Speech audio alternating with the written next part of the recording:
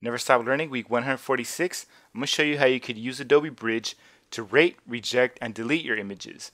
Alright, so I've just come back from a photo shoot and I've imported these onto my machine.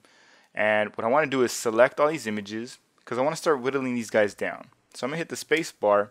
That's going to eliminate all the user interface, but it's just showing me the images in front of me. So I can start cycling through these different images using the right or left arrow keys.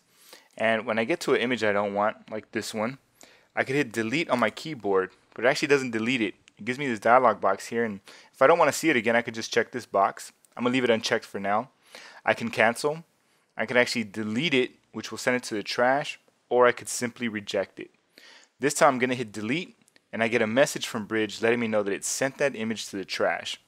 Alright, so I'll keep going through these different images, and once I find another one that I'm really not happy with, let's say this one, this time I want to reject it. So instead of hitting delete and dealing with this dialog box, I'm going to hit cancel.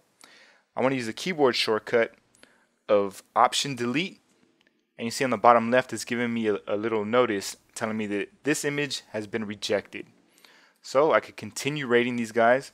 This one's pretty bad as well, so I'm going to hit option delete. I'll keep going along. Let's see, this one's really bad, so I'm just going to send this one to the trash by hitting command delete. Alright, so now it sent that one to the trash can for me. Now, this looks pretty good, so I'm going to give it a 4-star rating by just hitting the number 4 on my keyboard. I'll keep going along, and let's see.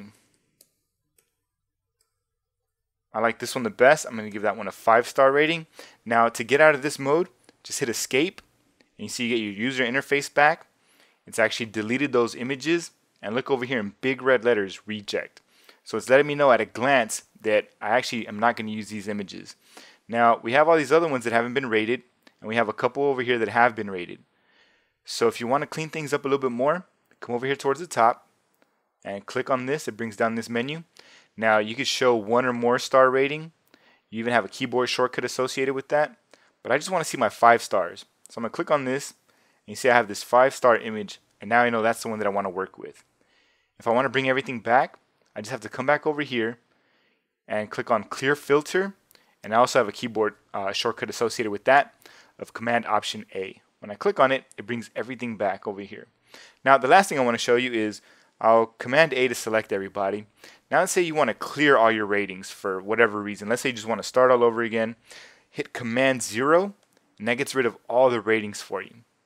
And there you have it, folks. That's a quick look at the workflow I use when I import images using Adobe Bridge.